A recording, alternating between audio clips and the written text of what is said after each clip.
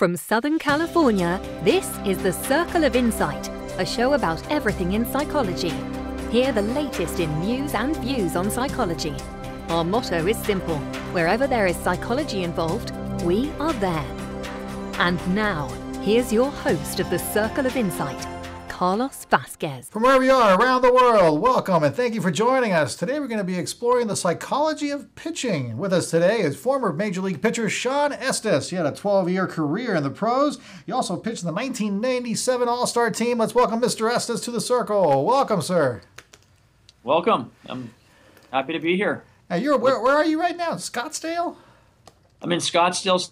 I'm at Scottsdale Stadium right now as we speak. I live here in Scottsdale, Arizona. Spring training's going on. About ready to watch the Rockies play the Giants. During the week we do webcast games, so all the games are broadcast over the internet. So my partner Doug Greenwald and I do. He does all the games. I do a handful of them whenever I can get over here, and gets me prepared for my real job, which is I do the pre and post game for Comcast Bay Area up in San Francisco. I do about 40 games as an analyst up there. So this keeps me in the mix so I can kind of keep tabs on what's going on with the players here for the Giants. So I'm familiar with what's going on when the season starts. This is like your spring training. This is my spring training, exactly right. All right, so I want to explore the mind of a pitcher. Like, I don't know, this is going to be kind of, I'm trying to see how I can do this, but do you remember the very first day, your debut, I think it was September of '95 with the Giants. Do you remember that first day? Oh, yeah. How was that for you on the mound? Well, I was scared to death, to be honest with you. I was pretty nervous. I had started the season in low A ball with the Seattle Mariners and was traded to the Giants, I think in April or early May. And I went from low A ball with the Mariners to low A ball with the Giants, and then made the track from low A ball to high A ball to double A, thinking that was a pretty productive season. I was heading in the right direction, both physically and, more important, mentally. We had ended up winning the Texas League Championship in double A. I was in bed getting ready to take a flight back to my hometown of Gardner, Nevada, spend the winter with my family, and got a call from Bobby Evans, who at the time was the minor league coordinator. Said, no, you're going to St. Louis tomorrow. You just got called up to the major leagues. So I got on a flight to St. Louis the next morning. I ended up pitching, I think, 3 days later in Pittsburgh. Wow. And in Three River Stadium, which no longer exists. But I just remember being extremely nervous. The year had been pretty whirlwind for me, but my confidence level at that point was pretty high, considering I pitched extremely well, toward the end of my summer in the minor leagues, and then we just got done winning the Texas League Championship, and I threw pretty well in the playoffs that year. So this was a whole nother experience for me, and something that a challenge I was ready to take on. But nothing ever really prepares you for taking the mound that first time in a major league stadium against a major league team with teammates you don't know, considering that I didn't start the year with an organization. So it was all unfamiliar territory for me. But the one thing that was familiar, and that's getting on the mound and pitching. But I remember running out to the mound in Three Rivers, from the dugout, and not being able to feel my legs, which wasn't a good feeling to have. And I was racing, and the adrenaline was pumping, and I was just saying to myself, just please throw strikes. That's all I cared about at that point, was just throw strikes. And I didn't really concern myself with pitching at that moment, because I really couldn't get to that place of clear focus. But after that first hitter was out of the way, I was able to go and I was able to pitch. And I didn't have a great game, but I had a really good first inning. So I remember the first batter I struck out, second batter I got out, and I think third batter I struck out. And so it was a pretty memorable first inning of a debut. Who was that guy you struck out? Well, the first batter was a guy named Jacob Brumfield that I struck out, and then I ended up striking out Orlando Merced, or might have been, I think I struck out Jacob Brumfield, and Jay Bell was the second hitter. I struck him out as well, and then Orlando Merced flew out. So I think that was the order that it went, 1, 2, 3. Look at that. He remembers it from almost 18 years ago. And that's all I remember from that game. That was it, huh? Yeah. I can't remember who the big dog was back in '95 for the Pirates. Was that They didn't Bonds? really have a big dog. No big dog like that. Third in their lineup, but not to discredit Orlando Merced, but he probably wasn't a three-hole hitter, for the majority of his career. He just happened to be at that point in their lineup. That was after, Bobby Bonilla was gone and Barry Bonds were gone and Andy Van Slyke were gone, just right after that era. So, okay, that's right. It took it easy on me a little bit with the lineup. What was the first big name that you faced and you said, oh, yeah, boy? Well, it wasn't in that game. It was probably the next game I pitched. I think it was either against the Rockies or the Padres, but the Rockies at that time had the Lake Street Bombers. So I remember Larry Walker being a guy that was Tony Gwynn I faced with the Padres was a big name at the time. Ken Caminiti. I only made 3 starts in September of 1995, and then started the year in AAA '96, and then was up for good All-Star break in '96. And so that start after the All-Star break in '96 probably was more memorable than any start that I made in my career, being that it was in LA against the Dodgers in Dodger Stadium, our Giants rival at the time, against a really good LA team with Mike Piazza and Eric Karros and Raul Mondesi. Oh, wow. So those are some of the guys that I remember. Did you let's start delving into the mind of Mr. Estes here. What was going through? Does your mind change? For instance, I hate to say this to the people out there who are 9th in the batting order, but does your mind change when you're facing a 3rd hitter or 4th hitter when okay, I got Mondesi to deal with, I got Karros to deal with, compared to whoever was batting 9th at that time? Does it change a little bit? Well, yeah. Fortunately, I played in the National League my whole career, and I never had to face the DH other than an interleague play. So, but yeah, the 9th hole hitter was usually an out, which is the pitcher, and if you got a hit off you, it wasn't a good thing. So, more importantly, like the bottom part of the lineup, yeah, and the focus has to be from start to finish, regardless of who's batting. The focus has to be about executing pitches, period. And you can't be phased with who's coming up. You can't be phased with how well they've been hitting coming into that game, the name that it's on the back of their jersey. You have to have a game plan before you go out there and pitch, and you have to be on the same page as your catcher for the most part to execute that game plan. So I was just focused at that point in time on executing pitches and being on the same page with my catcher, and I felt like that my stuff was better than that hitter on that given day, and if it wasn't, I was going to have to find a way to get that hitter out. If you start to think about who's up to bat, more or less, you don't really focus on what's important, and that's getting the guy out. You end up all those other distraction about the name of the guy and what he can do to you and the damage that he can do, rather than executing that quality pitch at that time. And if you execute quality pitches against, doesn't matter who's up, you're going to get them out majority of the time. So that was what I was able to focus on, more so when I got to the major leagues. And I didn't do that as well in the minor leagues until that '95 season when I made my major league debut. I ended up turning the page mentally. That's fascinating. And how much do you count on the catcher?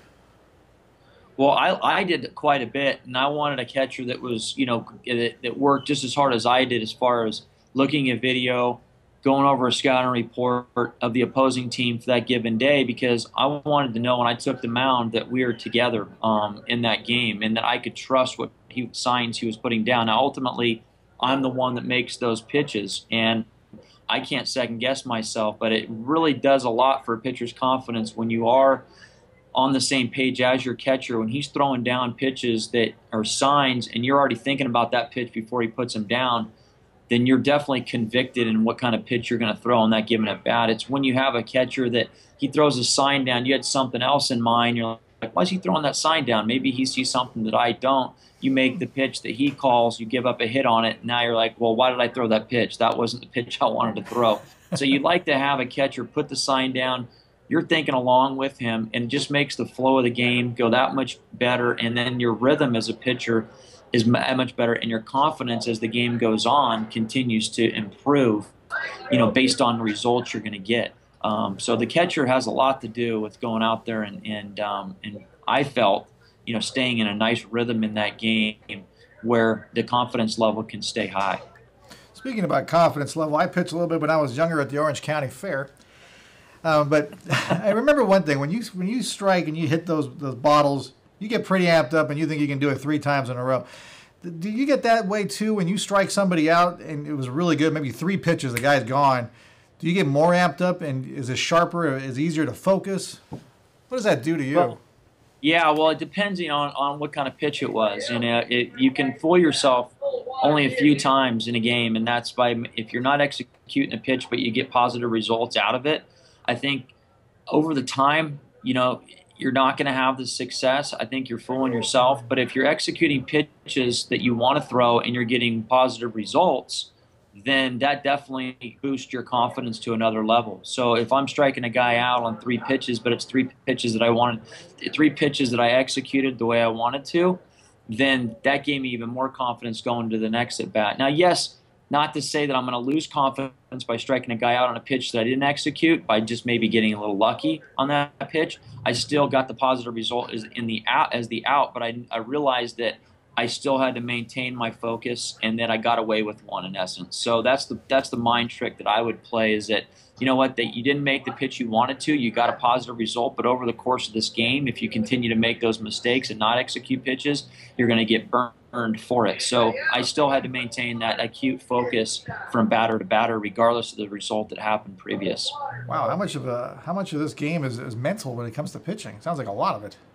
Well, I see a lot of guys at this level in the major leagues that have the skills physically. Throw 95, 96 miles an hour with a above average breaking ball and maybe even above average changeup.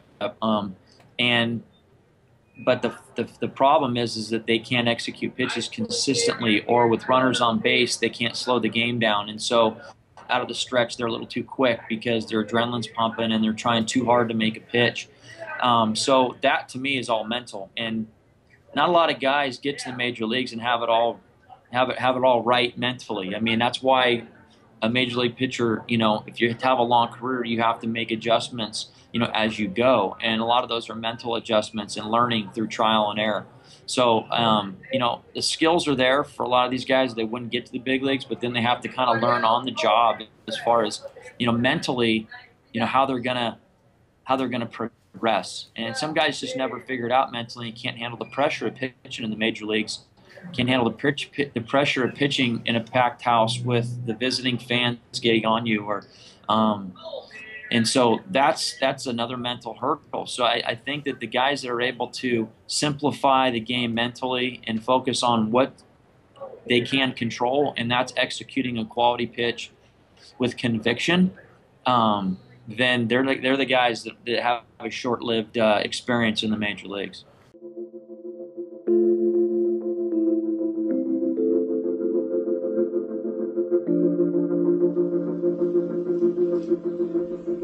Hi, welcome to Adelante. This is Adelante Recovery, and my name is Yvette Kuglin, and I'm part of the staff. Adelante Recovery Center has helped people in dual diagnosis for 5 years. We accept most PPO insurances and provide luxury accommodations and 24-hour support. To speak with an admissions counselor, call 1-888-242-4450. A lot of time we don't even know what's wrong with us, and sometimes we need to get away to figure that out. So if you want to go for a little retreat out in Corona Del Mar, which is a confidential location, we're here to help. So we're only a phone call away. Thank you. Let's take a brief look at some of these pressure spots I see. One of them, maybe I'm dating myself too far back. I'm trying to remember who was the speedy guys in the 90s. But if you had like Ricky Henderson was fast. If you had him on first base, did that kind of disrupt your whole game when you're on the mound? Well, that was his job. That was why he's a Hall of Fame player and why he was so successful in the major leagues. Is his job was, when he got on first base, which he got on quite a bit because he hit for a high average, his job was to disrupt the pitcher enough to where his focus wasn't on the batter 100%, and it was on him to where he would make mistakes to the batter because they were thinking about him over at first base because he was such a threat to run. As a pitcher, it's hard, especially when you first get called up to the major leagues, to really focus on the batter at that point because what he can do over at first base. So fast runners a lot of times will lead to big innings because of that. So you have a pitcher focus on most important thing is to get the batter out. And then you have to also maybe mix in something a little quicker to home plate, like a slide step, so that you can disrupt the runner's timing as well. Greg Maddux used to, it took 3 singles to get a hit, or to get a run for the opposition. So if he did his job, which was to get the hitter out and executed pitches to the hitter, it would take them 3 singles. But he was more than likely going to get the hitter out if his focus was on him. If his focus was on the runner, those singles lead to triples, doubles, and even home runs, and they put runs on the board right away. And he wasn't the greatest at holding runners on because, like I said, he didn't really care. He knew that if his focus was away from the batter, that there was a lot more damage that was going to be done. I remember when you remind me of watching the Cardinals in the days when they had Vince Coleman and Ozzie Smith, and they had all these little, as Vince Scully would call them, rabbits. Yeah, Willie McGee was another one. McGee. Yeah, they'd win a lot of games 2-0, 2-1, 1-0 because they had great pitching and then they'd manufacture runs. And they were. I didn't like facing those type of teams.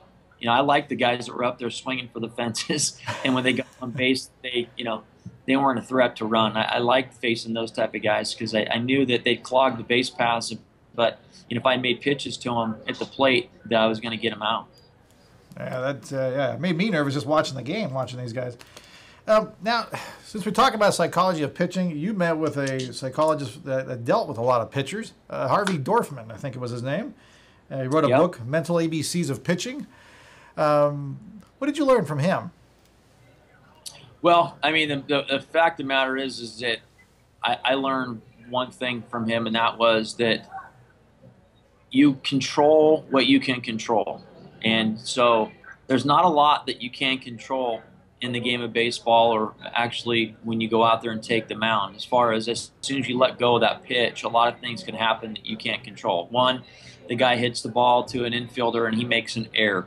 You did your job. He didn't do his job, but there's a runner on first base or maybe even second base. Or you let go of the baseball and you throw, in your opinion, a strike, but the umpire calls it a ball.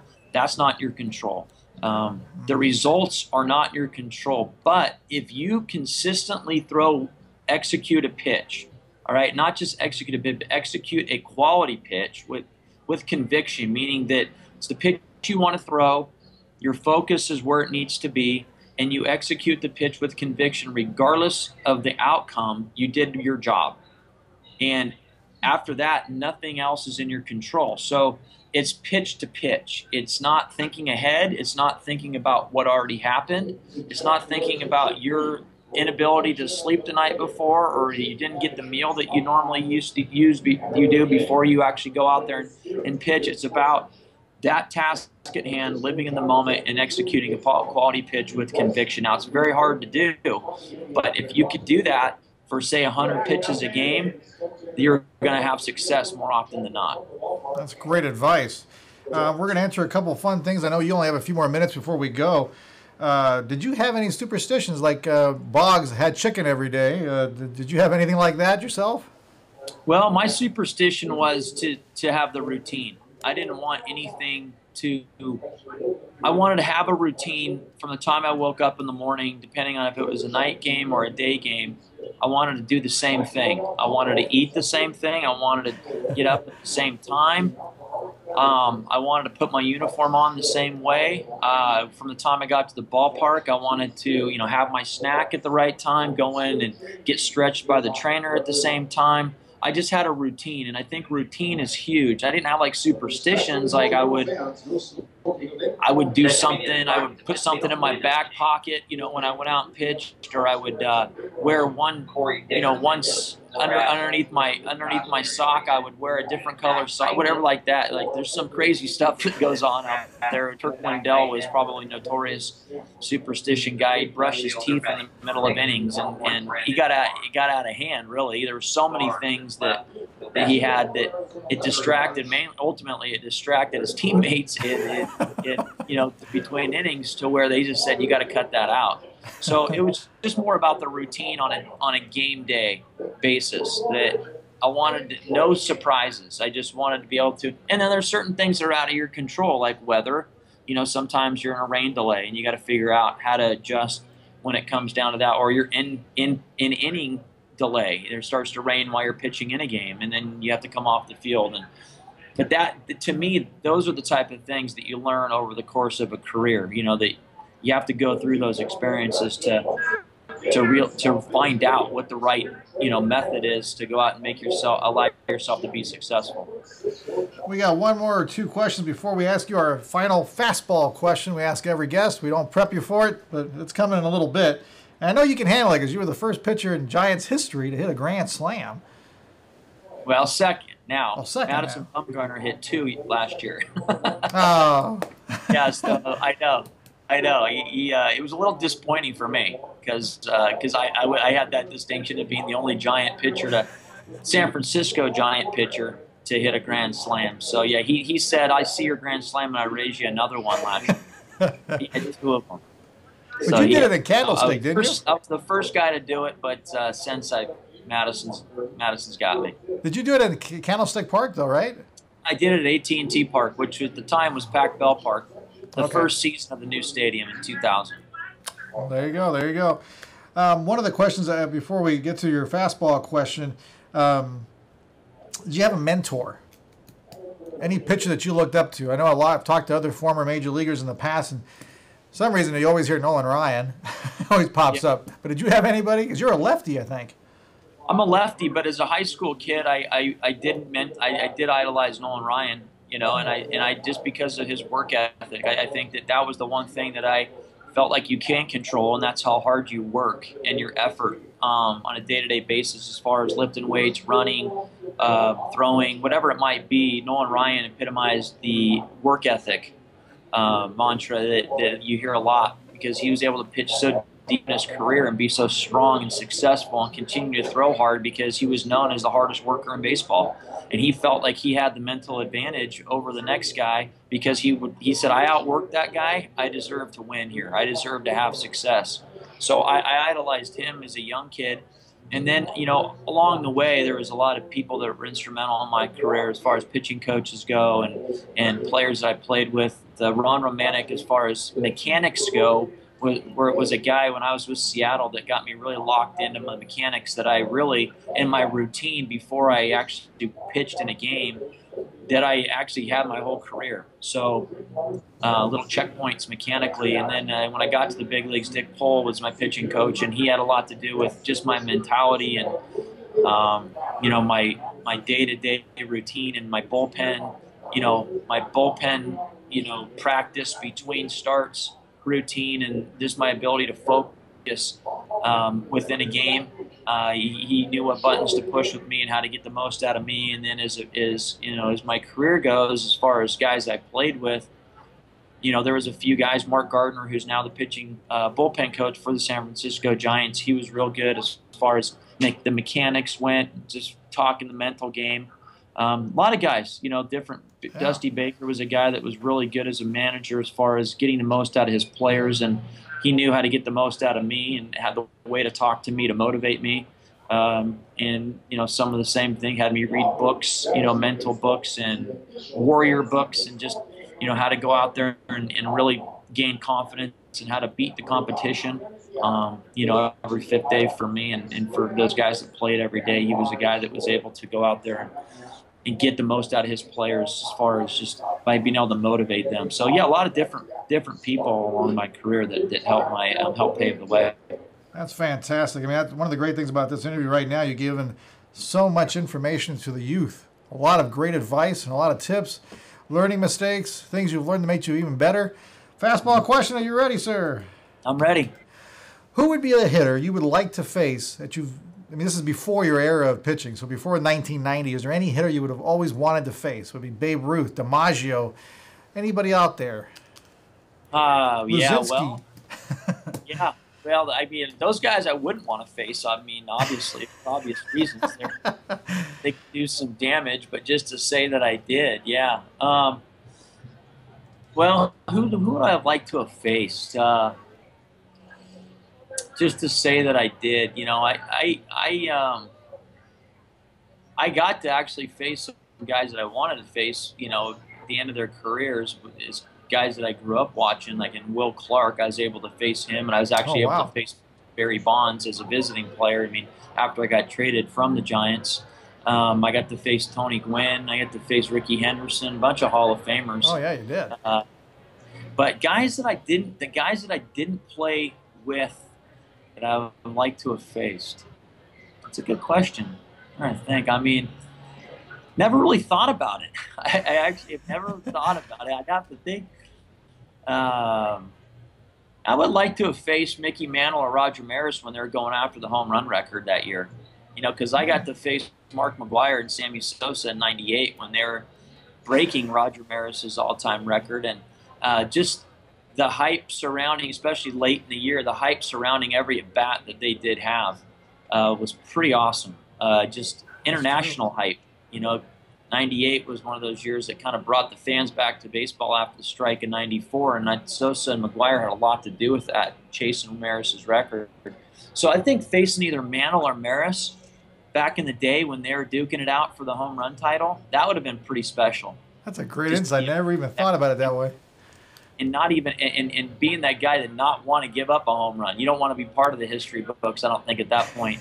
But to be able to face them at the top of their games when they were both just on a home run power surge, and they're both pushing each other to break that record, I think would have been pretty special. That's a great point. Never thought about it. Thank you so much, Shawn, for being on the circle. It was great insight. I can't wait to see what the feedback is going to be from all the young people out there. Enjoy your show out there. Thank you, everyone, for joining us. Remember, our motto is simple. Wherever there's psychology involved, even in the diamond, we're going to be there. We'll see you next time, everyone.